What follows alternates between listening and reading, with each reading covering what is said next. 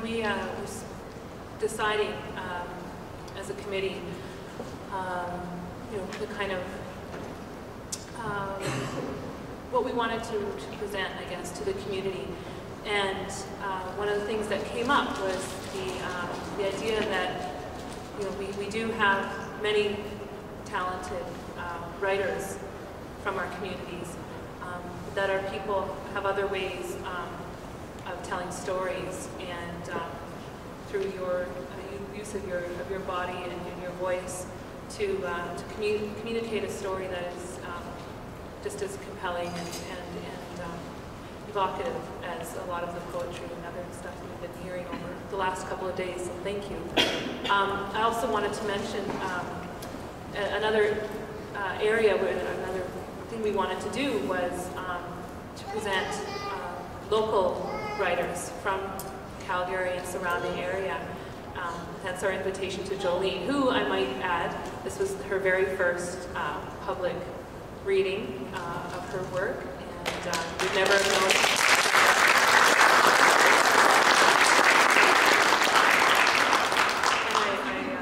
I think you've learned the whole idea of giving a little bit to make people want more, and I think we wanted more tonight, so thank you very much.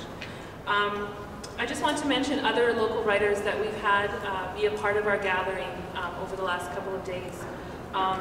We've had Sable Sweetgrass and David Wells present their work last night. David actually did a genre that's becoming more and more popular amongst our youth, and that he performed a hip-hop piece that was about residential schools and the trauma and healing about that experience. We also had Michelle Thrush read from a play that she's working on. We had Sarah Scout share some of her work in essays, but also in her zines.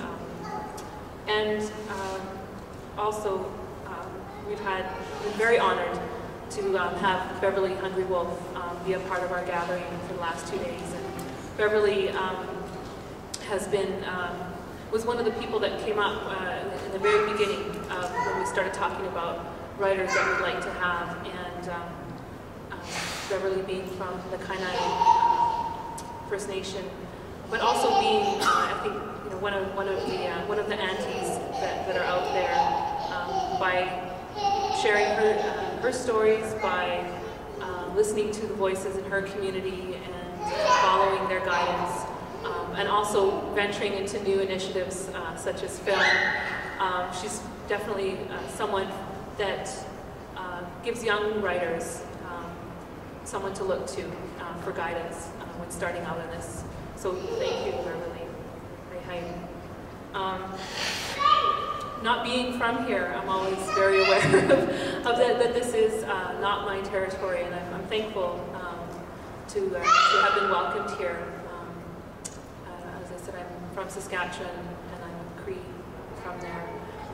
Some of you may or may not be aware that the Cree and Blackfoot have a long and turbulent history filled with lots of war and also lots of love. And I have a sister who's half and half to contest to that. So yes. So as I said, we did definitely want to feature local writers from this area who are either have been here since the time that we talked to the stars, or who have made Calgary their home. And our third writer is in that category. Sharron Proulx-Turner is a Métis writer who holds a master's in English and has taught writing and literature at the University of Calgary. Her memoir, Where Rivers Join, was shortlisted for the Edna Stabler Award for Creative Nonfiction. Sharron's work has been widely anthologized in Crisp Blue Edges, Indigenous Creative Nonfiction, My Home as I Remember, Reading the Land, and elsewhere. So please join with me in welcoming Sharron.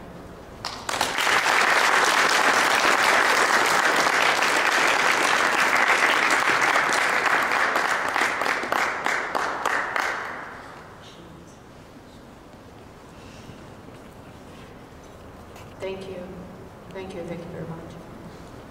This is my granddaughter Jessenia, Horsefall, Maisie Horsefall.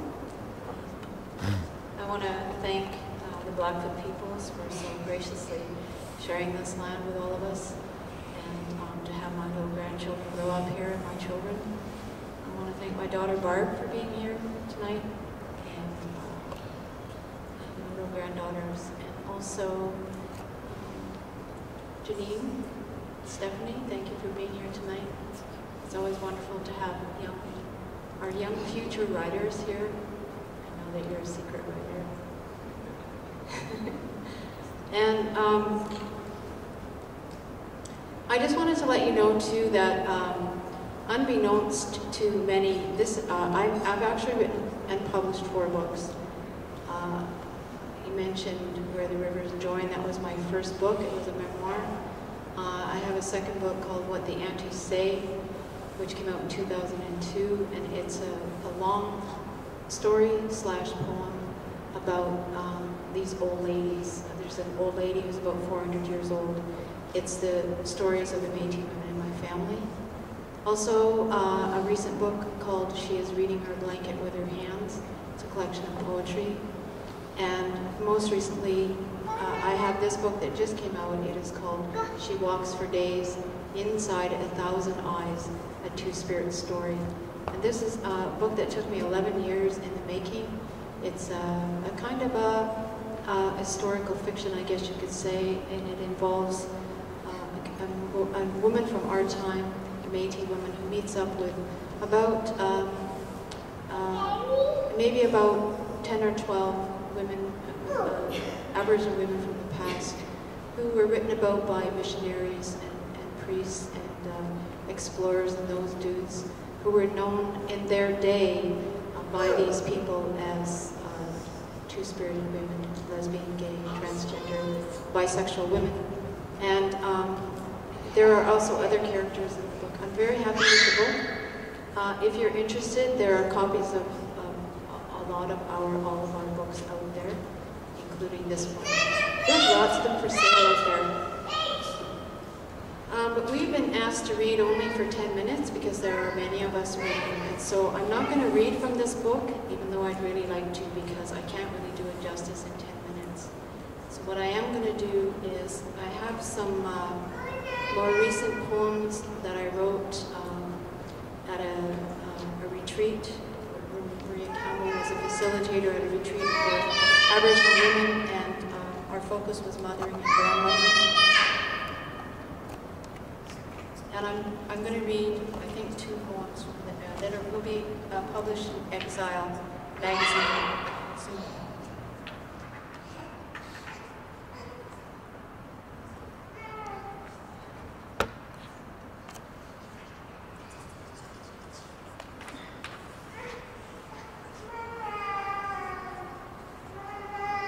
The person in here that I mentioned, who's Grandma Joan, was actually my late mom, who passed away many, many years ago.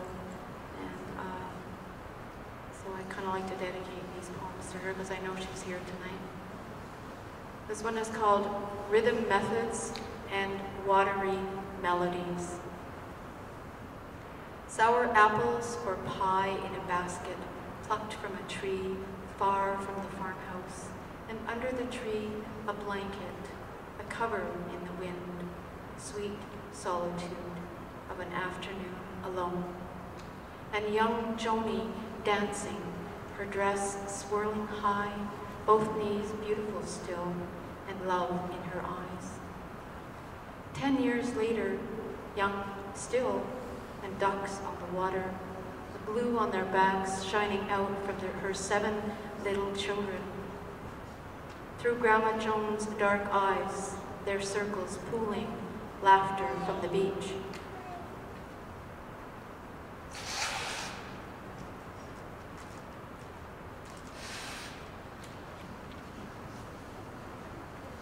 There would be days like that.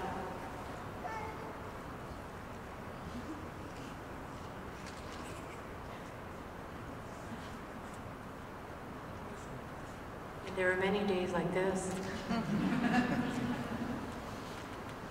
There would be days like that, days when hearing laughter from around the kitchen table meant a game of euchre or crib, and danger was as far away as the beach and the ducks and the heat. But children can neither measure time nor distance. How could I have known that for a teen, half an hour's walk was all it'd take to reach the sand and trees that led to that welcoming beach and the warm August waters of the Ottawa. Her upgrading elementary through high school, oh, I think I may have missed something. Oh, I didn't. How could I have known that throughout my teens, I'd spend my years sitting at the kitchen table helping Grandma Joan with schoolwork so different from my own. Her upgrading elementary through high school and on to business college, while I juggled her learning and my own.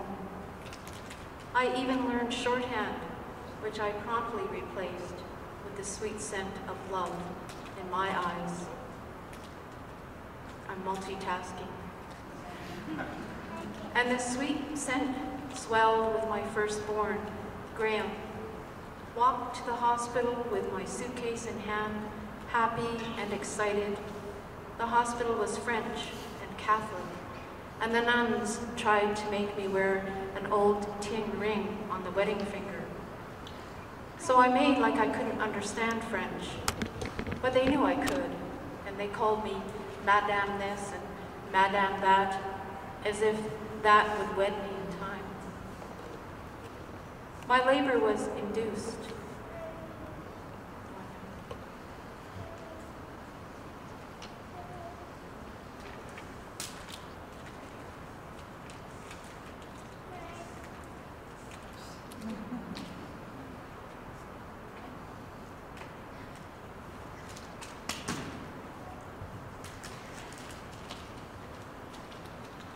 My labor was induced.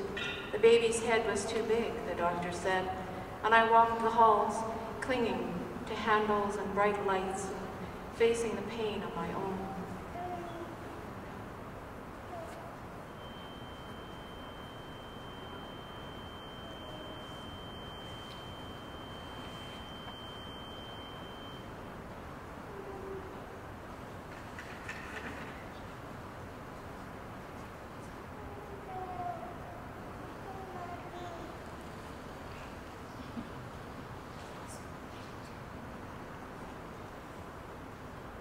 I was there when these two were born too.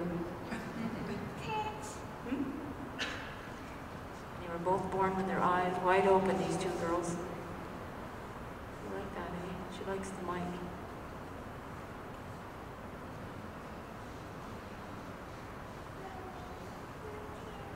I don't know where I was. Nurses changed shifts 3 times that day before my baby was born.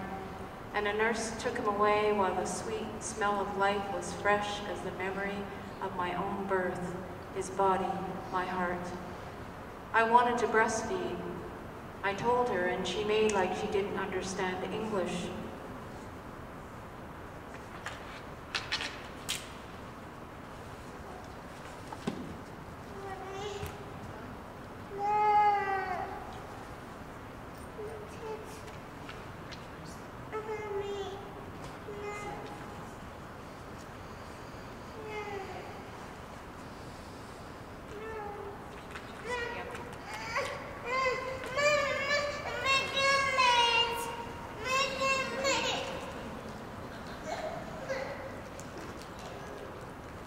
This is not Maisie's first time at a reading of mine. The last time she tried to escape as well. And then, oh, she told me to go to sleep, rest, in French. And then in English, brought a bottle of formula after baby was wiped down and dressed and wrapped. We had no visitors all the days we were there. I called my auntie when baby was born and went back to my bed to sleep. It took Grandma Joan a long time to warm up to Graham. Wasn't long adoring him once she warmed up, but it was the warming up that took a while. She was bound and determined I'd do it on my own. You chose this path, she said. Now live with it.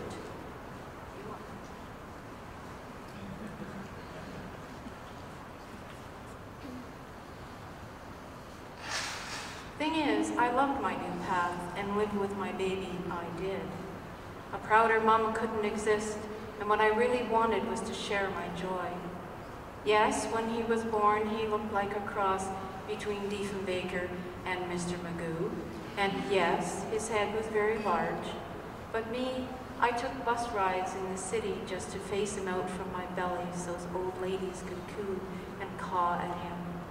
I'd sit on park benches and front steps and go down the street house by house, only later learning that's not really how things are done in the city. My boy was born while the thunder reached down from the snow clouds and onto this place that was unfamiliar to us, a city. We'd grown to know one another in a quieter place. But there we were nonetheless, and we didn't stay long in that city. I'd been at Carleton on a scholarship, culture shocked and taking math. Those were the days before computers, and a single mom couldn't get a student loan in Ontario.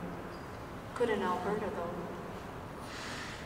Right about the time I started helping Grandma Joan with her homework, when I was 12 or 13, I learned about Chinooks in school. I was both fascinated and didn't believe it for a minute. So up we packed, me and my baby boy, and moved to Calgary.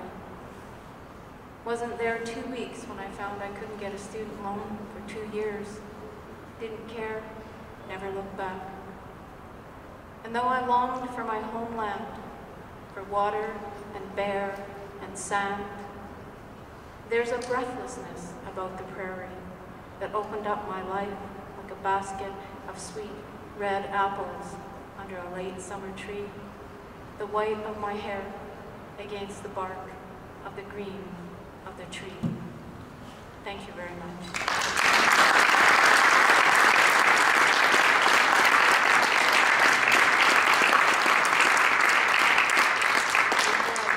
I just have to say thank you, Joy, for being here. Oh, Joy is my sister.